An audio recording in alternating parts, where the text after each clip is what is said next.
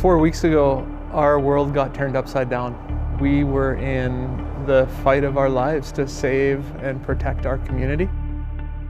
The wildfire has been tremendously devastating to our community. Our hearts go out to the folks that lost their homes. We're so grateful to our firefighters for what they've done. We lost some homes, but they saved thousands of homes. Right after the worst night, one of the firefighters came to me and they said, "Chief, it was like fighting 100 years of fire all in one night." Most of us, if not all of us, worked 36 or 48 hours straight when the fire first came to town, and that was because that's what we had to do.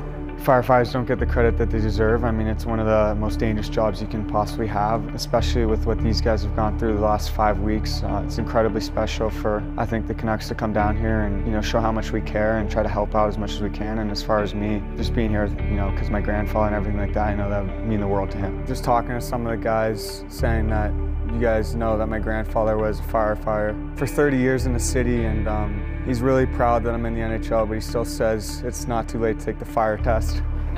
So, The last 4 weeks we've struggled to recover. The men and women of this department paid a price, their families paid a price, and being able to have a few moments of laughter and some camaraderie really meant a lot to us today.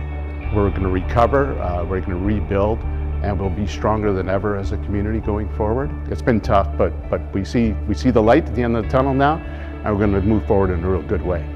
The community support throughout this event has been unprecedented. It's been overwhelming.